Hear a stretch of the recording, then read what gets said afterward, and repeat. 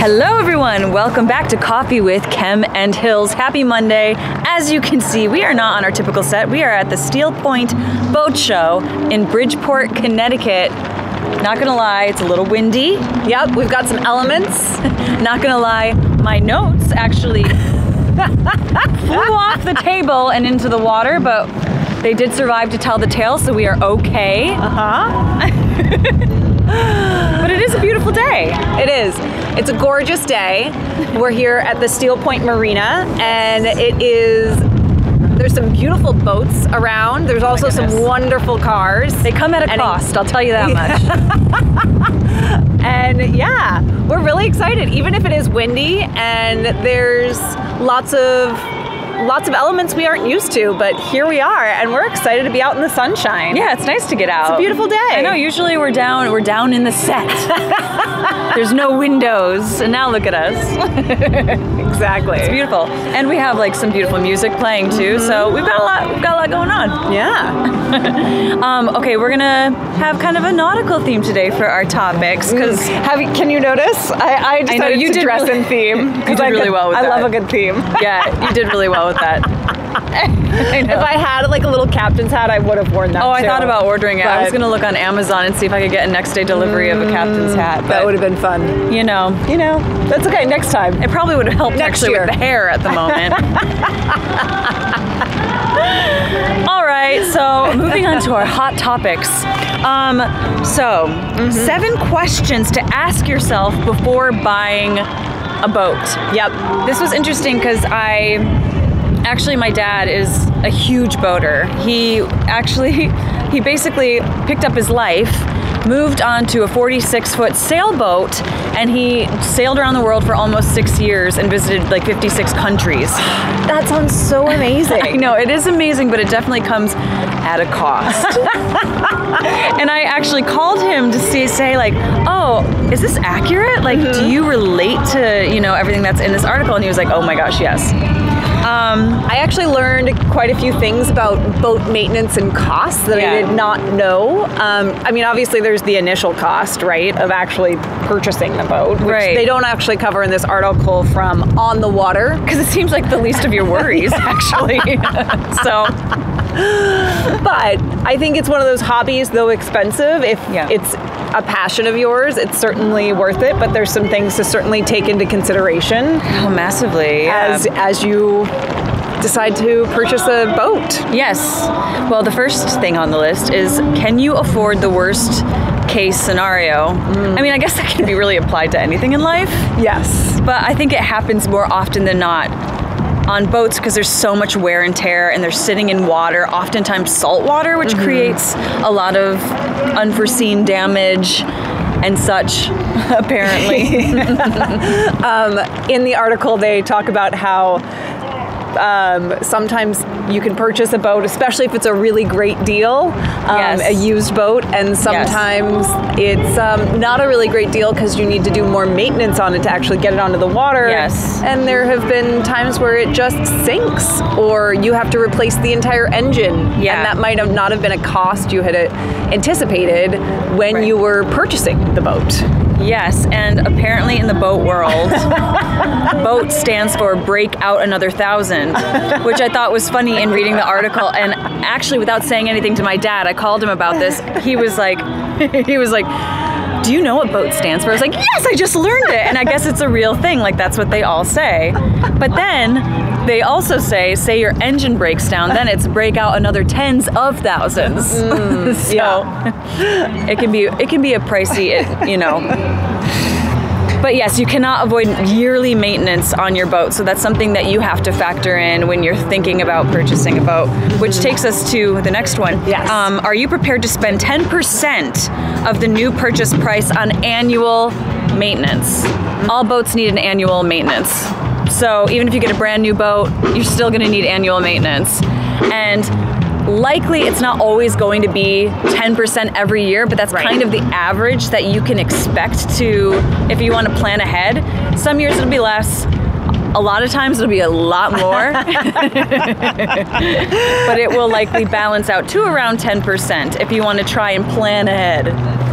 I think it's really interesting. One of the things that the article points out is that you're basically purchasing a floating house Yes. that has not only mechanical but electrical as well as waste, most likely, Yep. and maybe heat and air conditioning systems all on it. Oh my And gosh. all of these have to be maintained just like you do at your own home. Yeah.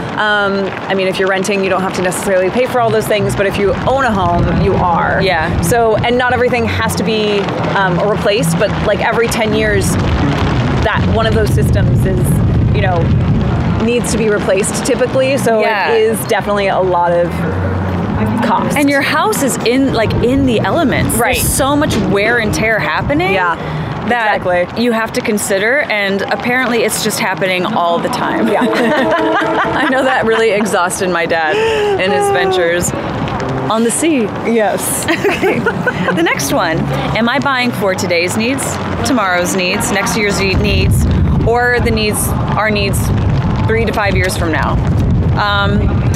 I thought that this was really smart. Yeah, I mean, I think sometimes people get really excited about like the idea of a boat and like right now what they really want. Yes.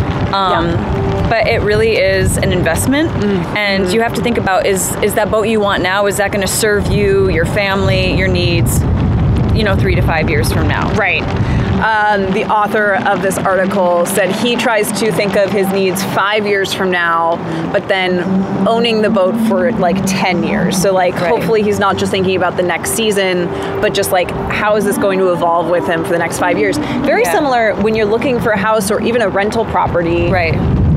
Most people aren't just planning on moving after a year. Right. You're like, okay, am I going to start a family? Do we have enough Right. How will this serve me bedrooms, for the future? like for, however many children I want to have, Right. or vice Right. versa. Right. Does it have enough room for the dogs that I'm going to foster? I Right. don't know, These are important questions to ask yourself. Unless you have the money just to say, hey, I'm going to get a boat for this year, and then 5 years, I'll deal with it. Then do Exactly. to each your own. Enjoy. Next, you need to consider where you will use it, and is it suitable for that area. So you have to think about the fact, like, the boat needs to complement the waters it will be sailing in. So the boat you've been dreaming about having might not be the best boat to sail in the specific area you want to sail in, and you don't want to find that out after like driving away with the boat and it's like, you're flailing all over the place and you're like, oh shoot, this maybe isn't right for this area.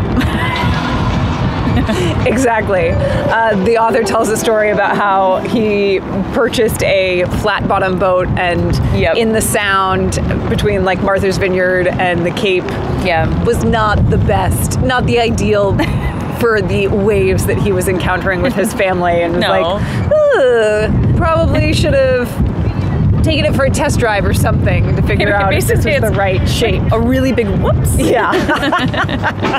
I guess he's taking that boat to a boat show. All right, we're going to take a quick commercial break, but we'll be right back to talk a little bit more about 7 questions to ask yourself before buying a boat.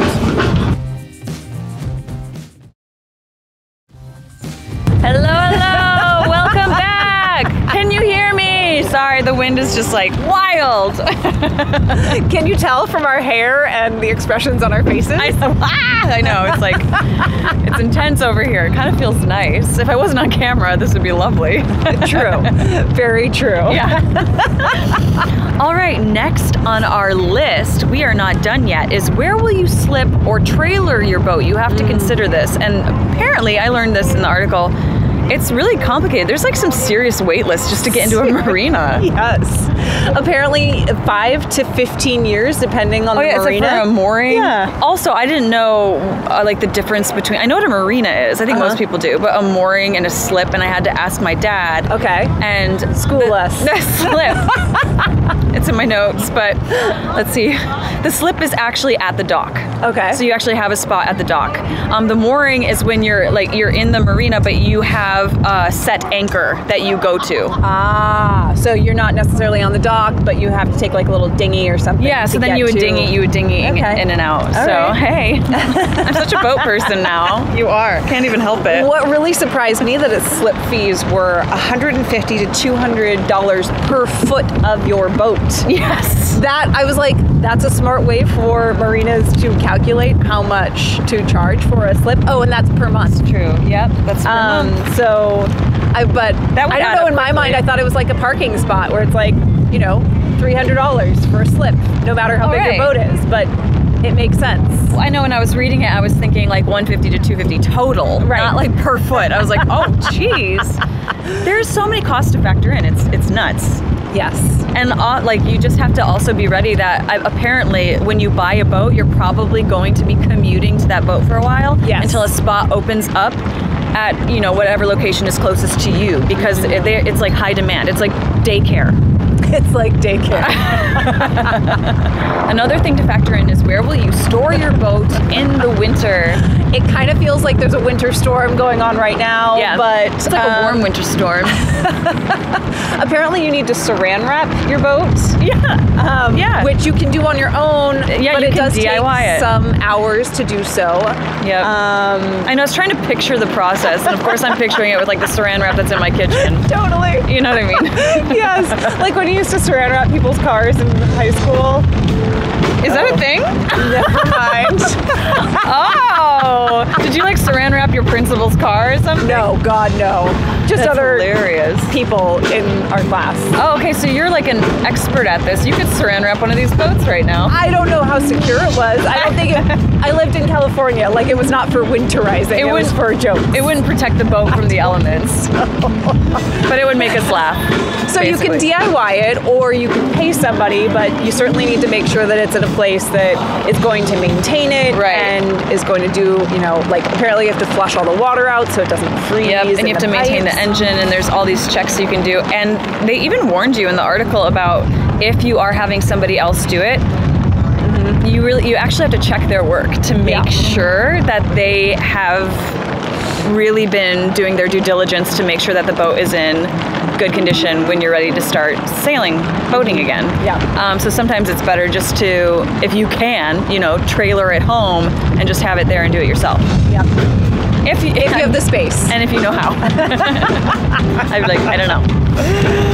Next is, who will fix it when it breaks? Yep. My dad, this was interesting because he, oftentimes they would find like a couple or people that they would sail with. Yes. Which just made it a little more social and fun. So they'd do a big long crossing, you know, across the Atlantic, and they would have like some friends that they would do it with, right?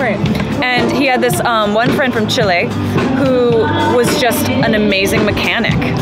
And he would just fix things on both their boats, and he said it saved him so much money. But then when, you know, they parted ways, the cost went up massively.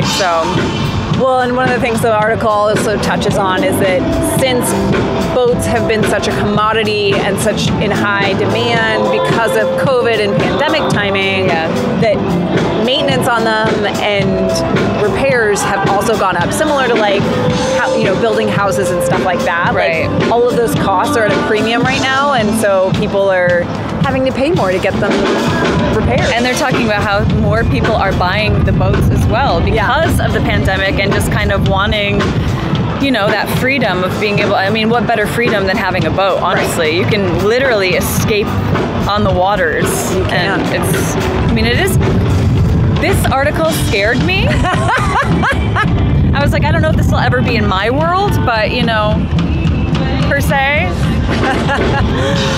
But if you are interested in purchasing a boat, you can always come to the Steelepoint Boat Show here in Bridgeport, Connecticut. It happens in June of every year, and it's a great place to come check out boats. And the boats are beautiful. And see which one is the best one for you. Yes. All right, thank you for joining us on this very special episode of Coffee with Kem and Hills. We are actually going to be here all week, so this is not, you're going to be able to look at more boats for the rest of the week. How exciting, right? Thank you so much for joining us. We will see you again tomorrow for another episode of Coffee with Kem and Hills. You can catch us always on ROI TV. Where? On Roku, Amazon Fire TV, Apple TV, or on your own phone, whether it's an iPhone or an Android.